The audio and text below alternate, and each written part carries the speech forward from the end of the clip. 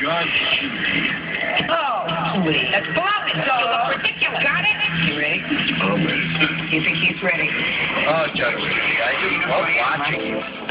What's my name? God, you are hot at such an old age. Don't ask me how I'm doing. Wow. I'll come back to you in a second.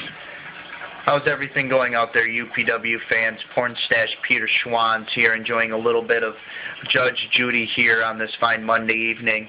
And while I was on the internet earlier today, I noticed that Judge Judy, Judge Jamie, Judge Judy, whoever that is, I can't even keep track of his name. The wig kind of throws me off a little bit. That he was throwing out some promises that he's going to cleanse the UPW because of my foul nature and that I am dirty. Let me tell you something. I get a clean bill of health every year from my doctor. I am not dirty. I am clean as a whistle. And as for you being victorious November 3rd at the Delph nightclub for the tag team titles, completely inaccurate. I have a partner of my choosing. It can be anybody in which I choose. Could be a former tag team partner. It could be a former tag team champion. It could be anybody in that locker room for all you know.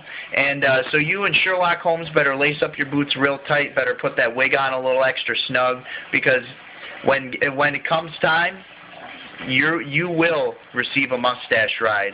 And I can't guarantee it's going to be from me, because who knows what you and Big Bubba are doing in those jail cells back at the courthouse. So November 3rd, Delph nightclub, UPW tag team titles. Be there.